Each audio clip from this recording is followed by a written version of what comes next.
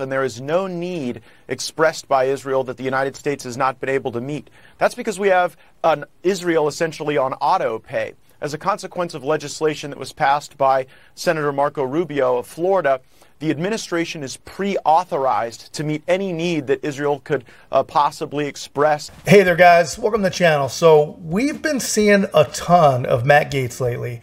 He's been making a lot of noise. And of course, you know, it's basically being listened to along purely partisan lines, right? After all, you know, every intellectually compromised, mushy-brained victim of propaganda in our chat here is convinced that the man is a sexual predator, criminal, or whatever other terrible thing you could possibly be. You know, they can't tell you why exactly.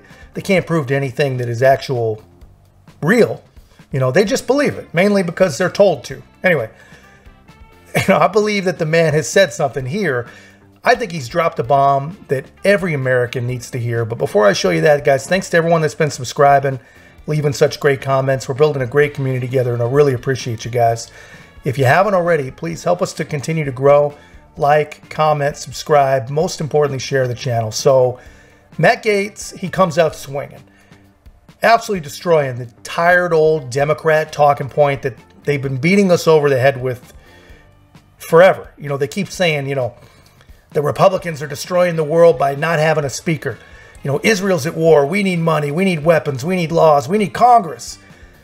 As if there's some sort of magical entity. Well, he's got a perfect answer for all this. Take a look. Congressman, do you regret ousting Kevin McCarthy, given that Israel is now at war with Hamas and we don't have a speaker?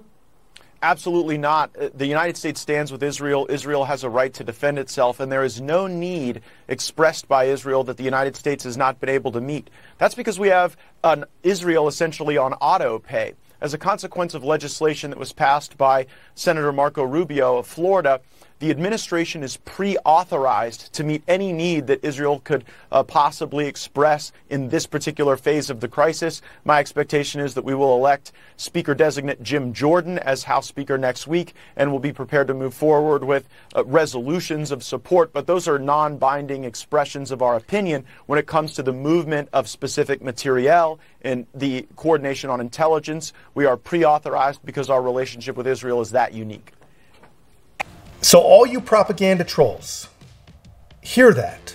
You know, what that man just said is 1,000% correct. And honestly, you know, I'd venture a guess that this guy on CNN, even, you know, most of the Democrats using this as some sort of partisan cudgel, they really have no idea about this legislation, no idea about this authorization. They have no idea what we're even talking about here. And I hope, you know, actually that they do have no idea, because if they do understand it, well, then of course, as usual, they're just lying, and they are preying on the fact that the people who follow them aren't smart enough to know any better, you know. And I realize as I say this, you know, it's very likely that that's exactly what's going on. In fact, it's not likely. That's what's going on. A lot of them don't know, but even the ones that do know, they're just counting on the fact that you don't know. So, you know, the trolls, they're wrong here. And I will say, you know, to their broader point, it may be a little reckless what Matt Gaetz has done. Honestly, I support it because I'm not a huge fan of rhinos. I've never really been a big fan of McCarthy, and I definitely am not a fan of what he did as Speaker, because honestly, aside from authorizing what has been basically toothless investigations so far, the man really didn't do a lot of anything, you know. So I support a new Speaker. I definitely support, and I'm definitely excited about a potential Speaker, Jim Jordan. But I do think that what Matt Gaetz did, he could have handled this a little bit better, right? There was probably a better way, you know, a way to have had a Speaker backup who everyone knew could already get to 217 votes, that could have just kind of walked in to the speakership, you know, without so much mess, without so much fodder for the brainless. I get all that. You know, they probably could have done something like that. And honestly, they should have. They should have done something like that. But this is what we have.